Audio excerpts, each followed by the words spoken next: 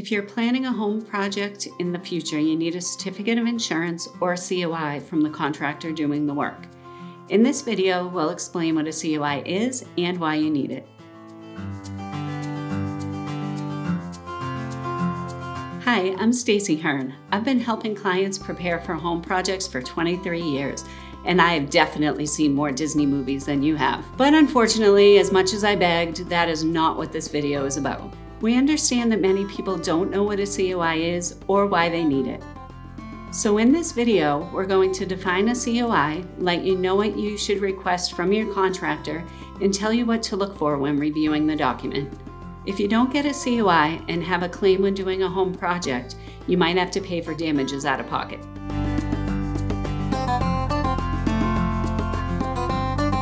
Simply put, a certificate of insurance is a digital or printed document proving someone has insurance coverage. These could be for any type of business insurance, but are most often needed for general liability or workers' compensation insurance. The COI outlines details about an insurance policy, including company name, insurer name, type of insurance, policy numbers, policy effective dates, and coverage limits. Essentially, the COI serves as a proof of insurance so you know any contractors or businesses you are working with have the insurance protections essential to minimize risks.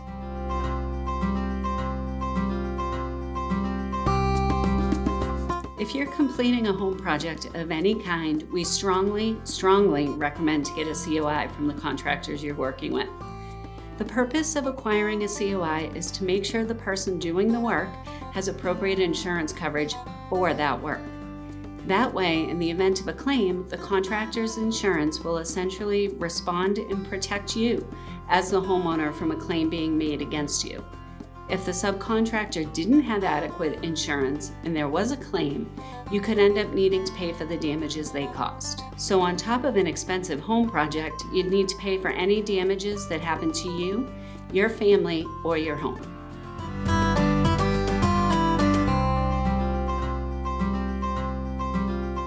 To get a COI for a home project, you simply need to ask the contractor doing the work on your home to provide you with a COI. The contractor or company you are working with will then need to contact their commercial insurance agent to provide them with your name, address, and insurance requirements. If the contractor already has the proper coverage, the agent will issue the COI for the contractor to give to you. If their insurance coverages do not meet your requirements, they can either buy the extra coverage or decline to take on the job. We've also seen some contractors work out a deal with the homeowner to buy the extra coverage if they can add the cost of it to the price of the job they're completing. So in this case, you would be paying for the coverage, but it may be worth it for your protection and preventing you from looking for another contractor.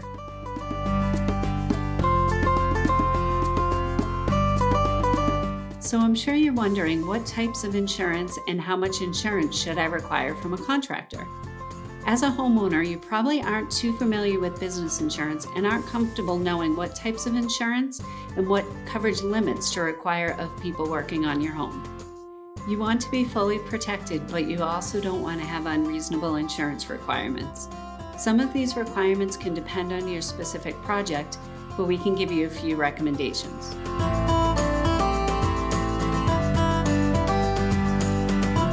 General liability insurance is a type of coverage that covers claims made against your contractor and his business from someone who experienced bodily injury or property damage. This policy kicks in if your contractor causes damage to your property or injury to you or a family member. Without making sure they have enough coverage, you could be stuck paying for those repairs or injuries. We recommend you make sure your contractor has at least $1 million in liability coverage.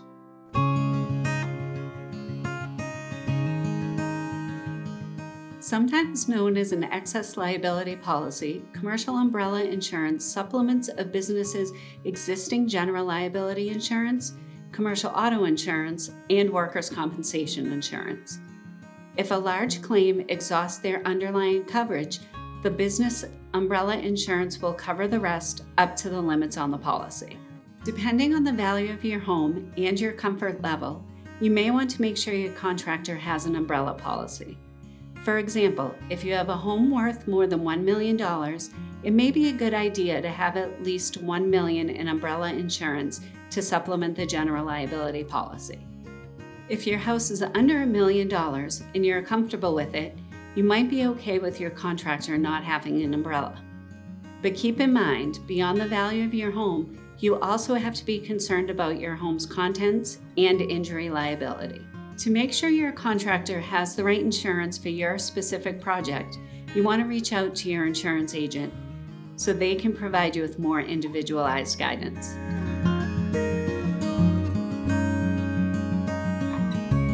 Workers' compensation insurance covers medical payments and a portion of lost wages for employees who become injured or ill due to work-related causes. If a contractor working on your home gets injured on the job and they aren't covered by workers' compensation, they could sue you for injuries. Limits for workers' comp can vary depending on the work being completed. We typically recommend at least $500,000, but if you have questions, definitely check with your agent. You also need to make sure no contractors are excluded from the policy.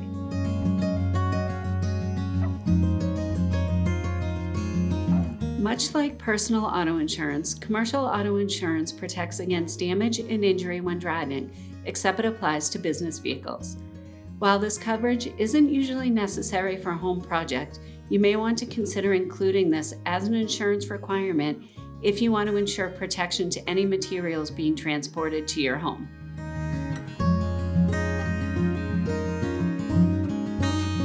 When you finally have the COI from your contractor in hand, you want to check certain items to confirm everything is correct and you are in fact properly covered.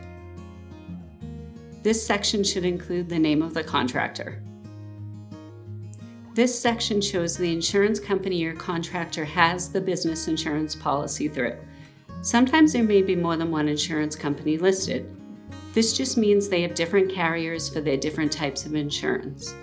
You want to look at the insurance type section to make sure the correct policies correspond with the correct carriers. This section shows the types of insurance the COI is providing insurance for.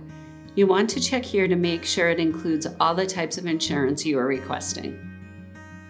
Across from the insurance types, you'll see the policy limits associated with each type of insurance. Again, make sure these limits match the amount you requested. This section shows the term of the commercial insurance policy, meaning when it started and when it will expire.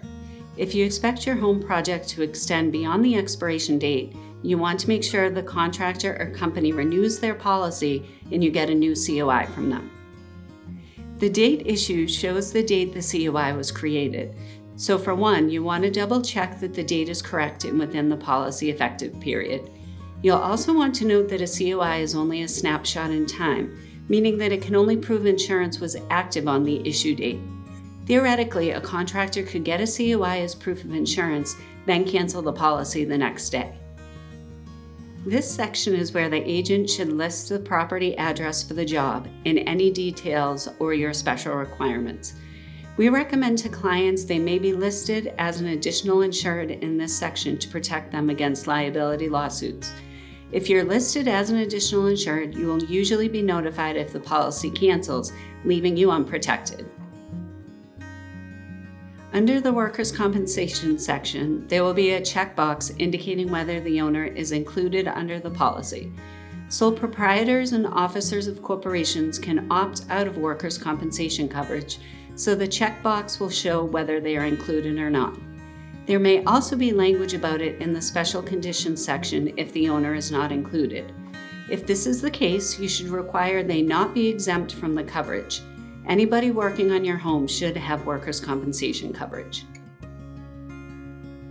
And of course, you want to make sure the document is signed by the contractor's insurance agent, indicating that it is official. Now you know what a COI is, why you need it, and what you should look out for.